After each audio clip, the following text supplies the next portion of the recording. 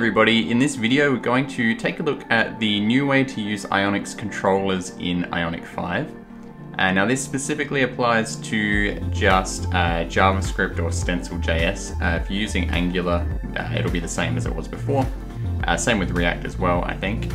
But basically I'm talking about the way you use the controllers like the alert controller, modal controller, toast controller, the controllers that kind of create dialogues on the screen.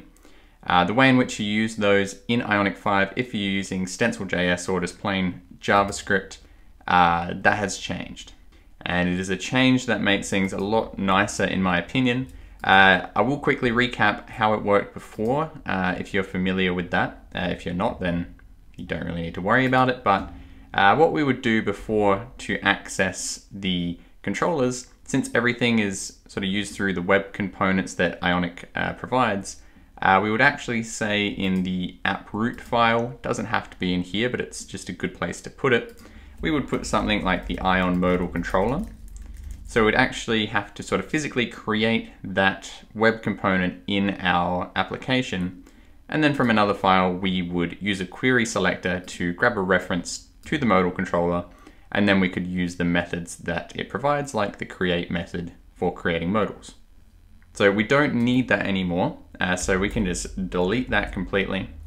And what Ionic does now is it allows you just to import it as a module. So the controllers can be imported as a module. So what that means is that we can just say import and then whatever controller we want to use.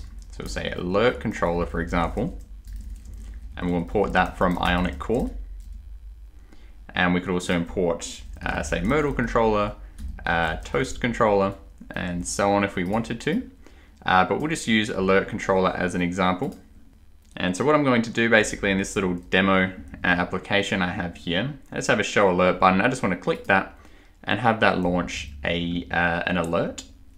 So I've got a button that calls this.showAlert, and inside of here we're just going to use the new method for using the controllers.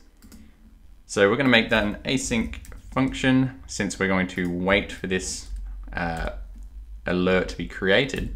But the general syntax is exactly the same as before. It's just that rather than having to get a reference to the alert controller from that actual web component element in our application, now we just use the imported controller. So that would look something like this. We could say const alert equals await alert controller dot create. And then we supply our configuration options to that.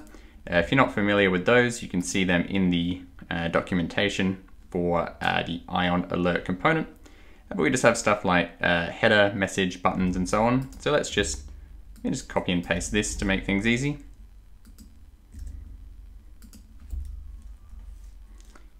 And then once we have our alert created, we can just call alert.present, and that will display the alert for us. So let's just quickly check that that all works. Jump into here, click show alert, and you can see that our alert has popped up on the screen. So it's going to be the same no matter what controller you are using. If it is a toast controller, it's going to be the same format. We just await the controller, use its create method or whatever method we need to use, and then just use it the same as we were before. We just don't need to do anything like before. We'd have to do something like, say, const modal controller equals document dot query selector, so on, to grab that reference. We don't need that anymore. We just need to import it from Ionic core. And I'll just reiterate one more time, this is just for StencilJS or for plain JavaScript. If you're using Angular, for example, you would just import the alert controller from the Ionic Angular library instead. Okay, so I hope you enjoyed this video. If you did, do feel free to leave a like and subscribe, and I'll see you in the next video. We're going to look at the new way to use Ionic's controllers in Ionic 5.